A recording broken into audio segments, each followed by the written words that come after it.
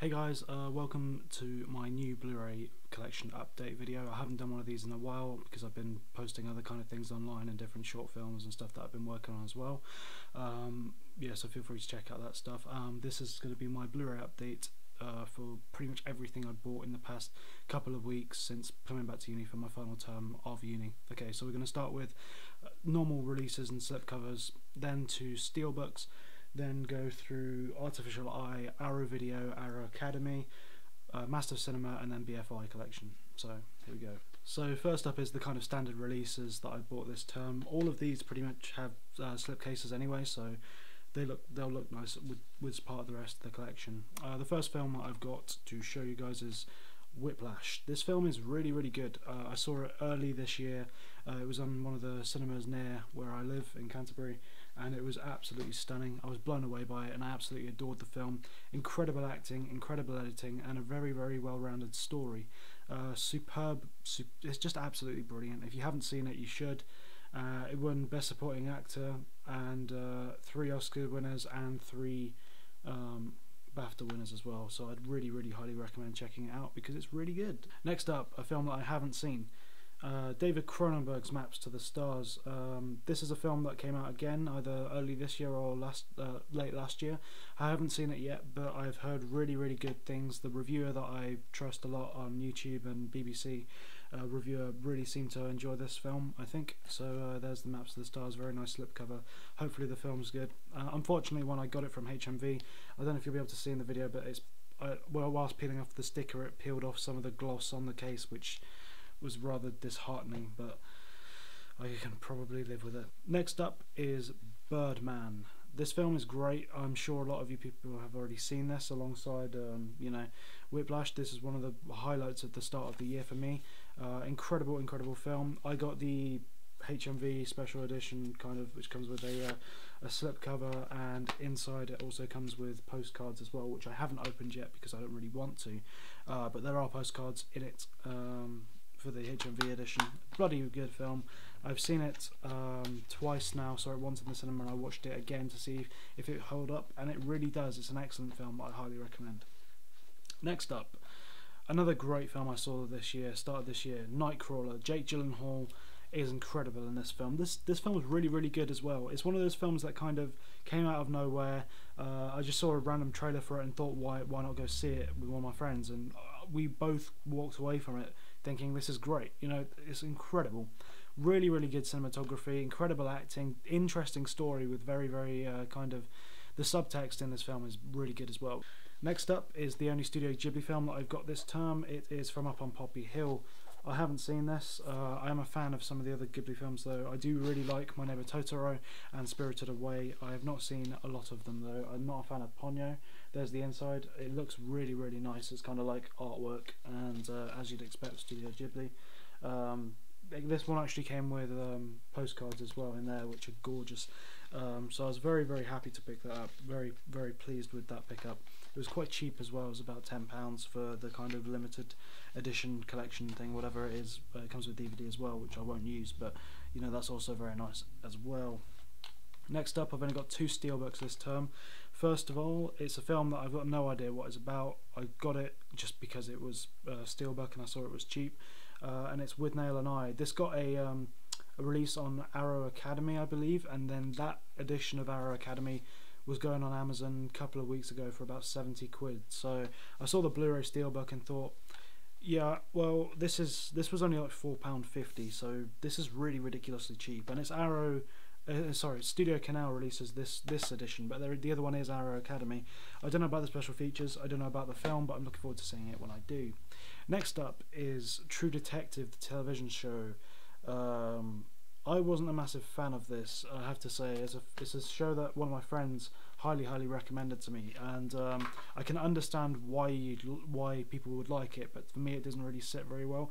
For me it was a bit too slow and a bit too philosophical at times, but only after the first couple of 4 episodes you realise that's the character rather than the writing of the show, if that makes sense. You kind of understand that the character is like that rather than the writers just being a little bit like high and mighty about everything, which is kind of what I felt like. Beautiful steelbook though, really nice edition. Has 3 discs inside of it, all of which are stunning transfers. The soundtrack in this show is very interesting. The commentary on the extras, there's only commentary on 2 of the episodes which I've watched, which I found really interesting, and then was upset to find that there wasn't any more than just that, which is weird. So I was a bit disappointed with that. Okay, so sorry about that, but my microphone was acting weird. If this is in the video, then yeah, I've obviously changed the settings a bit so you can hear me, and I'm going to be going on to talk about the artificial eye films that I've got this week. Okay, so the first artificial eye film that I've got this term is The Chiron Horse. I watched a bit of it last year in one of my studies classes, which I found really cool. I've only seen the opening 5 minutes of this film, which is one continual shot, which I found really interesting, which kind of is the same idea as Birdman, maybe. But yeah, I'm looking forward to watching all of that all the way through. Next up is a film that I haven't seen called Ida. This is a Polish film. It's meant to be very good. It won the Oscar for Best Foreign Language Film in 2015. Sorry. So I'm really looking forward to it. I saw it advertised, and the cinematography looked absolutely beautiful in the adverts that I saw. So hopefully it's good. It's a bit weird. This kind of term, I've ended up buying films which are rather sexual in nature. I didn't really mean or plan to do this, but the next couple of films are, you know, kind of about sex, and then later on I've also got other films which are about sex, which is also wasn't planned but has just happened. First off is Exotica by Atom Egoyan. I haven't seen this film at all. I've got no idea what it's about, other than it's probably quite sexual. So yeah, I'm looking forward to checking that out. Peter Strickland's The Duke of Burgundy, which is a film about 2 lesbians and a BDSM relationship. This film's really interesting, really artistically delivered. It has its own kind of feel. The entire film, you can almost smell it in some kind of cases. It's one of those films where you aren't really asked to partake in the viewing. You're there to experience it, and there's one segment in the middle of which you kind of is a full-on throwback to the work of like Stan Brakhage, who did like artistic kind of films, where he cuts lots of different frames of things together. Particularly his piece of work called Mothlight is referenced heavily in this film, but it's a really good film. You really start to explore their relationship, these 2 characters, and it's just a playful film. I don't know why it's rated 18 though. There wasn't actually any nudity in the film, only occasional instances where it kind of shows you what could be happening off screen with sound effects rather than what is happening on screen, and maybe that's why it's been given an 18. I don't think it needs an 18 rated. Maybe a 15 would be absolutely fine. Next up, a film that I already own, but I don't own this edition of it. This is Nymphomaniac, the director's cut. Comes with a really nice slipcover. I don't know whether this is HMV exclusive slipcover. I know that the first slipcover where it came out was a HMV exclusive. But yeah, this is the 80 minutes, added 80 minutes footage, director's cut, original cut of the film. I'm very happy to have owned that. I have already seen it, however. I saw it on American Netflix because it's been on there, and it still is on there actually, I think. So if you've got Netflix and you can make it American, I would recommend checking it out. I really like the film, and I've got a review on my channel if you wanted to check it out. But this version of the film adds 80 minutes more of characters, layers, additional story, kind of content, which I felt was really necessary in the film. I really enjoyed the film, and yeah, I'd recommend checking it out. But obviously check out the 4-hour cut first, just in case you don't like it, and I wouldn't recommend spending your money on it just in case you wouldn't. But in my review, I think I said it was one of my favourite films now. When I saw the 4-hour cut, I thought it was absolutely spectacular. This cut's really good as well, so I'd recommend checking it out. Okay, next up is a film which doesn't have a slipcover or isn't really part of any collection, so it's just kind of on its own here. Suspiria, Dario Argento's Suspiria, the horror film. Good film. This time I've started to get into watching more giallo films and his work in particular.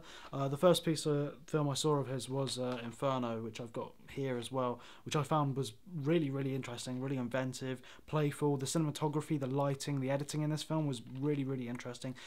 Something which kind of goes across into Suspiria as well. The transfer of both the films are pretty good, and it was the first time I was really like you know, looking at Argento and seeing what his work was like, and I actually really enjoyed it. It's something that I'd never really explored before. Obviously, I liked horror films, but yeah, Inferno and Suspiria are both. I really liked Inferno. The only issue with Inferno is that the story is terrible. The acting is pretty horrendous. Apart from that, the style of it and the music and the mise-en-scène and stuff kind of bring you through the film.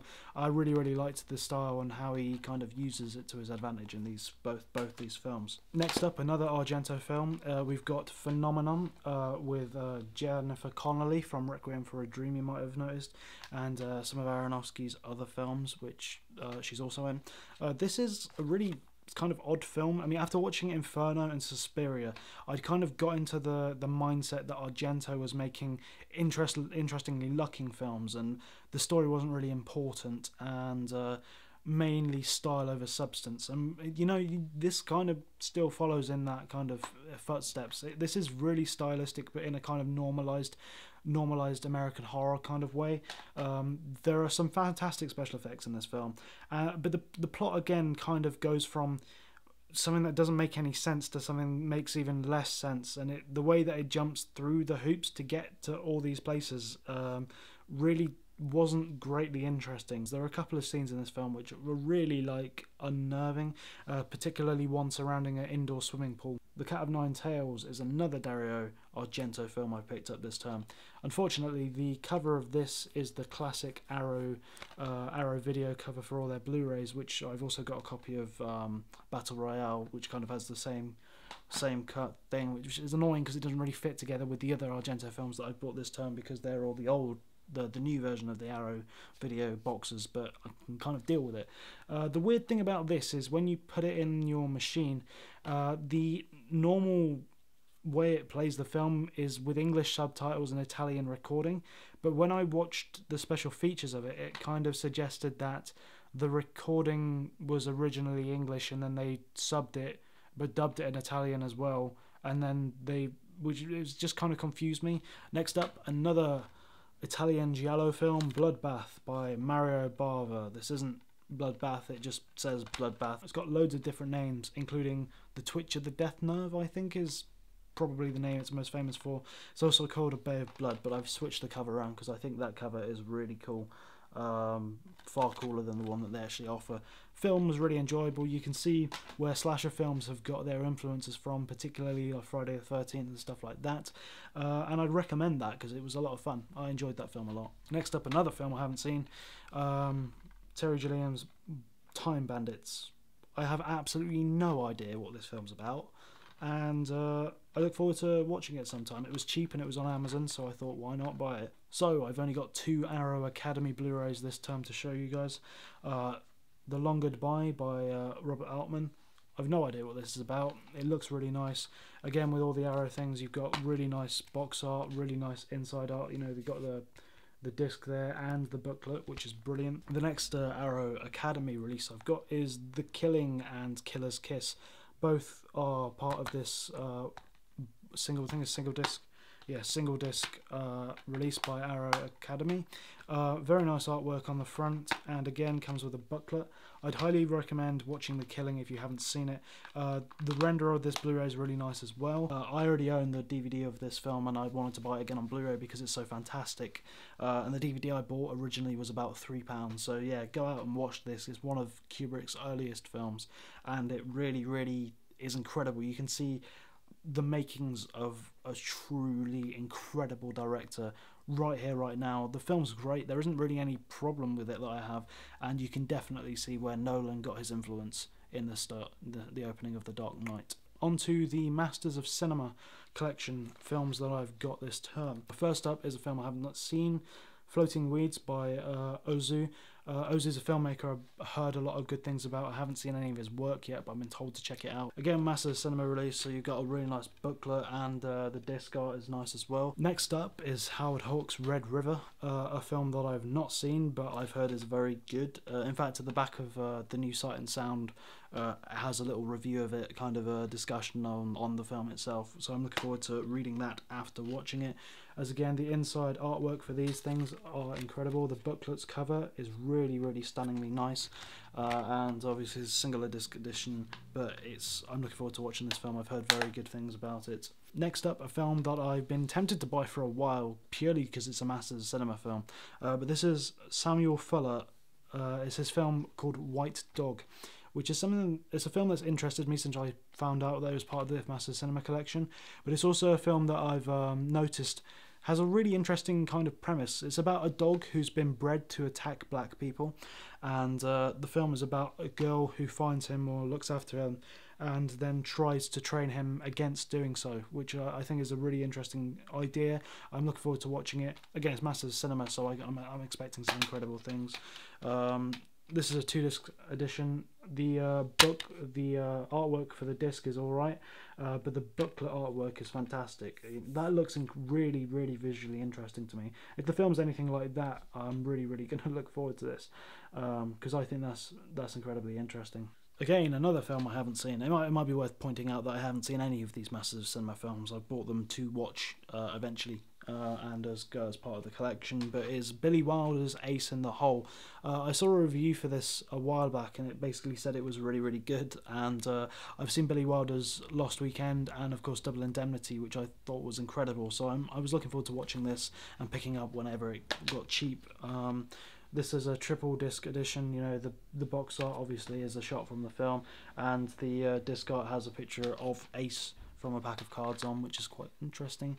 I've also heard that this works as kind of a good follow-up or film to watch alongside, well, after, back to back with Citizen Kane, because it follows the story of someone who's writing things in newspapers and the kind of manipulation of the truth and things like that. So I'm probably going to end up watching it after or before Citizen Kane, or watching this and then thinking, do I feel like watching Citizen Kane afterwards? Because, you know, you should only really watch films when you're in the mood to watch them. Next up, Federico Fellini's Satyricon. Fellini is a filmmaker that I've been interested in since seeing Amarcord in my first year of university. Since then, I've only seen one other of his films, which is 8½, which is absolutely amazing. I do need to check out a lot of his other work, so I've been picking them up occasionally and gradually getting a collection of his work together. The only film that I think is out now on Blu Ray, which I don't own of his, is The Clowns, which was a television movie as well that he released. I don't know when he did it, but it's one of the Masters of Cinema collection I haven't got yet. But yeah, I'm looking forward to watching this. According to the 18 rating thing on the back, it's gonna be quite sexual. I'm not really I wasn't planning on watching it because of that, but fine, if Fellini wants to do that, Fellini can do that. And obviously that's a really weird image on the front cover. I don't know what that relates to, but I'm looking forward to watching this. The last Masters of Cinema film in this collection update is Wooden Crosses, a French war film. I've read up a review in Sight and Sound, and they said this film was really uncompromisingly great and really quite ahead of its time as well in regards to sound editing and the way that sound's used within it. Again, Masters of Cinema collection, you can expect good things. The artwork on the booklet is really nice, as is the discs. This is a 3-disc, 2 DVD and 1 Blu Ray edition collection, and I'm looking forward to watching that when I get around to it. So finally we get around to my BFI Blu Ray collection of films that I bought this term. First of which is Alice by Jan Svanmaker. I don't know if I've said the director's name correctly, but this film's really good. It's really, really, really creepy though. Unbelievably creepy and weird, and it's just interesting. One of the things that I found about the film was as a kid, I don't know whether I would have been terrified of it or would have just gone with it. But as an adult, looking at it, knowing that this is rated PG and for kids, is something that's really odd and, you know, really kind of disturbing about it. If you don't know about it, the animals in the film, the white rabbit is a taxidermied kind of actual body of a rabbit with fake eyes put on top. And as he's running around, the sawdust is falling out of his body and he's trying to put it back in. Combine that with creatures which are animated, made up of actual bones of creatures crawling around with eyes, and a real life girl that turns into a model doll version of herself when she drinks a potion. It's one of the more weird kind of iterations of Alice in Wonderland that I've seen, and it's really good film. I really do need to check it out again. It is on American Netflix though, I believe. That's where I first watched it, and then I decided I wanted to have this in my collection because I really enjoyed it as well, so I look forward to rewatching it, some of the special features. Next up is a Kenneth Anger kind of collection of short films. I've got no idea what most of these are like. I've seen 3 of them so far. I saw Fireworks, Purse Moment, and Rabbit's Moon. Rabbit's Moon I thought was incredibly interesting and detailed and kind of open to interpretation. Fireworks was a bit weird. I think was about gang rape, but I'm not completely sure about that. I'm pretty sure it was, I don't know, it was just a bit odd. Very interestingly shot and edited though, which is something that I'll take away from these short films if I carry on to watch them, which I plan to. Purse Moment I didn't like, but I don't know what the rest of it's like, but it's part of the BFI, so obviously the renders and the transfers are really, really nice, really, really high quality Blu-ray, and I look forward to watching them at some point in time. Next up, Pier Paolo Pasolini's Trilogy of Life. I've got all 3 of these on Blu-ray. The Decameron is the first one. It also comes with a load of notes from a film that he didn't make, I think, called African Oriesta. I don't know what this film's about, but after buying it I realised it was about strong sex and nudity. Again, more films about sex that I bought this time without realising they were going to be about sex before buying.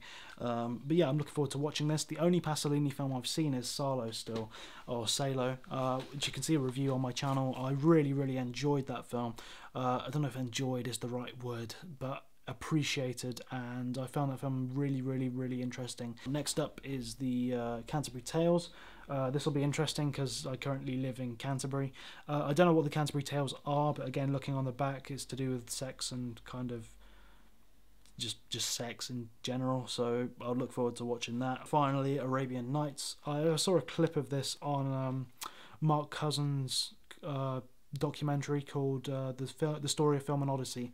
An incredible documentary. If you haven't seen it, you should definitely check it out. Again, that's on American Netflix. If you're really interested in films and world cinema in particular, you should definitely check that out. Next up is the second to last item. It's a box set of Roberto Rossellini's War Trilogy. This is another BFI release, as you can see.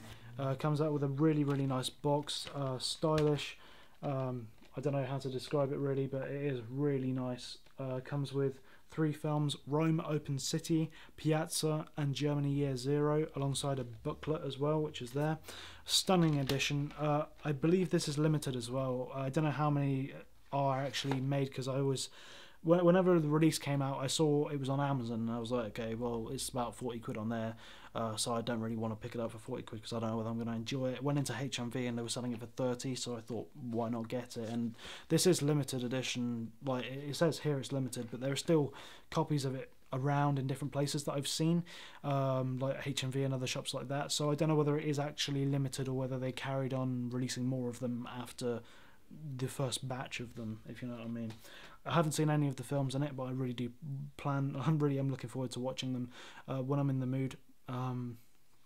Rossellini is a filmmaker. I've never seen any of his work before, so I'm really looking forward to that. And lastly, and not least, it's the Alain Robbe-Grillet. I've probably pronounced that horrifically because he's French. I kind of struggle with pronunciation of French words, but yeah, 6 films of his from 1963 to 1974. As you can see, the cover of the box art, there's like a woman. I initially thought this woman was covered in blood. She's not. It's paint. And again, this is another bunch of films which are about sex, and these kind of films were recommended to me by one of my lecturers to kind of broaden my horizon of like the films I watch. I always ask, like, what kind of films can I watch, what films should I watch, have I seen films by this director, which directors are interesting, and he recommended this because he said that the films were really good and they'd be right up my street. I've seen Trans-Europa Express. I watched that last night. I thought that film was fantastic. Really very interesting. The subtext in it was also very interesting. And it was a film about a film being made whilst the film was happening, kind of thing. It's hard to explain, but it comes across so easily when you watch it. You understand it. Incredibly detailed in the way it's shot as well. Everything in this film is shot really, really stunningly. There's a lot of use of reflections, and the kind of way that the camera favors the erotic nature of like women, and the way that they're like portrayed on screen is rather, I don't know whether it's controversial, but the way that it's done is rather gentle in its portrayal of women. It's more like it's much more sexual than the way that the women in like Nymphomaniac are portrayed. So yeah, but this box comes with some really nice box art as well. You can imagine my reaction to opening this up after knowing nothing about it, and seeing women in cages and thinking, why, like, what have I got myself into? I didn't realise that any of this was about. It comes with a little booklet as well. Again, BFI comes with essays from them. And yeah, I've seen, like I said, I've seen Trans Europa Express, which I really enjoyed. I do look forward to watching the rest of them. So that's been my Blu-ray update for the past couple of weeks. Hope you enjoyed it. If there are any films that you have seen that I have got, you can like talk about them in the comment section. If you want to recommend me any films in the Masters of Cinema, BFI, Arrow Academy, Arrow Video, you know, Artificial Eye Collection, which I don't already own or think that I might not own and might like, please also comment then. I'll probably do more of these in the future, obviously, as my Blu-ray collection expands, but right now this is all I've got. So yeah, thanks for watching, and comment, rate, subscribe if you liked the video.